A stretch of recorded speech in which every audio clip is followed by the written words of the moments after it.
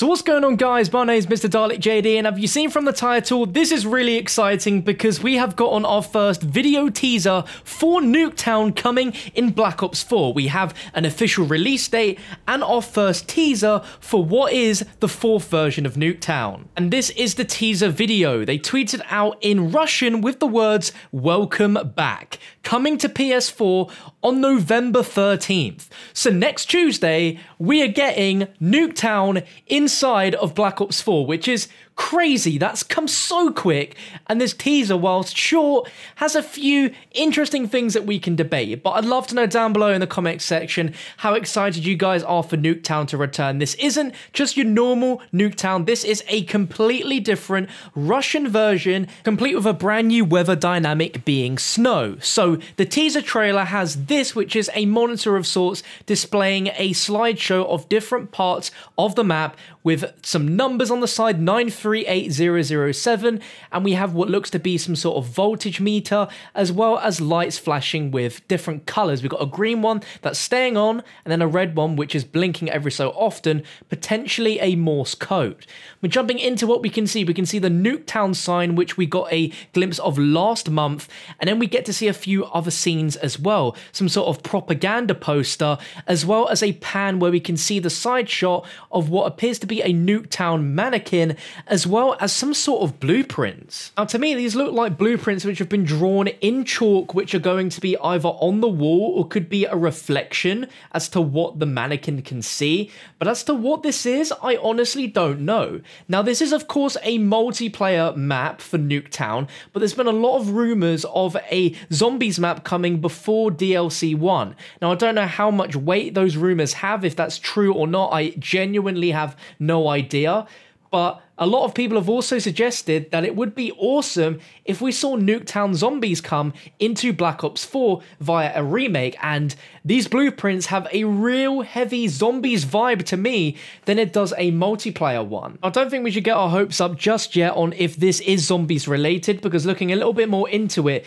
to me it kind of looks like blueprints of the actual missile that hit Nuketown and actually, you know, nuked it. I'm sort of looking towards the left, it cuts off, you can't really see too much of it, then there's a shelf, and then we see what looks like the sort of container of this rocket and the sort of top end of it being sort of twisted off, and then we get to see what it looks like in its full shape as it is landing straight down into the map. But as we know, at the end of Nuketown Zombies, that ends by the rockets from Moon hitting it and destroying it and turning it into what we see it as. And if you recall back to the Call of Duty Zombies comics, one of the loading screen issues at the end was a revised new version of the Nuketown Zombies loading screen. Now, bear, it wasn't entirely new, but it did zoom out a lot of the original imagery, showing us a lot more. And whilst this chalk drawing doesn't have a huge resemblance, it could actually resemble a little bit to the Nuketown drill, and could explain a bit more on the backstory on why that was happening. There are radios in Gorod Krovi which speak about them literally drilling for the power of Element 115 that was contained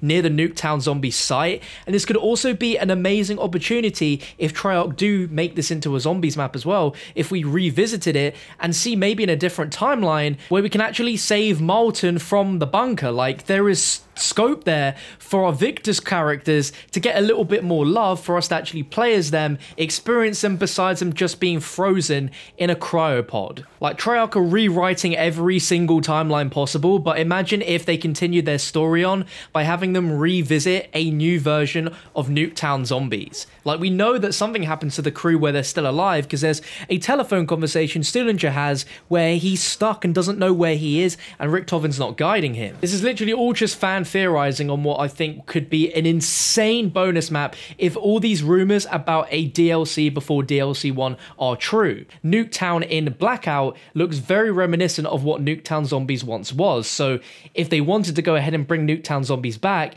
they've already got pretty much all of the map already made in Nuketown for Blackout.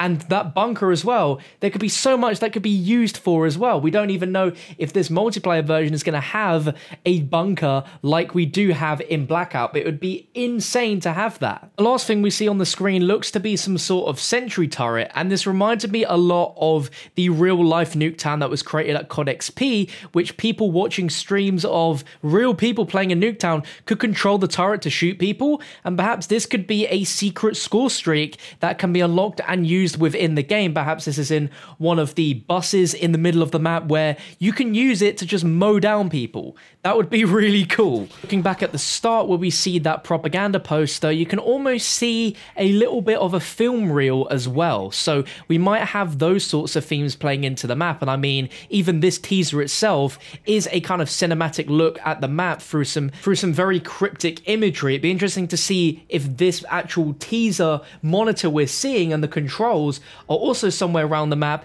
and if we can use those in some way, shape or form to help us during the game, or if there's some sort of big Easter egg connected. What if, just like in Nuketown in Black Ops 2 and Black Ops 3, there was an Easter egg where you can unlock a physical computer that you can control. In Black Ops 2, you could play a load of really cool Activision games, and in Black Ops 3, I don't think we had anything like that, but we did have the Nuketown mannequins Easter egg, which actually turned into zombies, so we can expect a new mannequin Easter egg at some point in this map.